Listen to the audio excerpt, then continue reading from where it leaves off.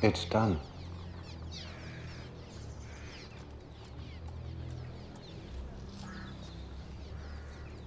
And what of my nephew?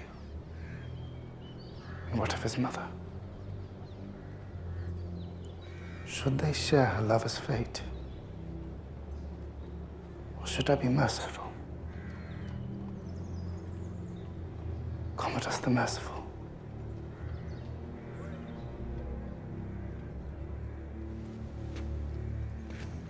Lucius will stay with me now.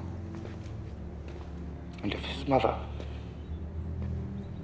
so much as looks at me in a manner that displeases me, he will die.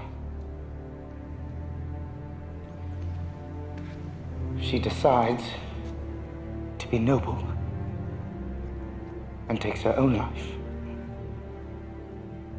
he will die. And as for you, you will love me as I loved you.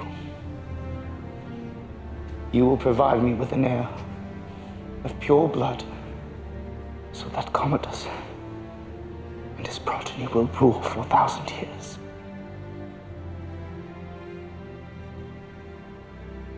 Am I not merciful?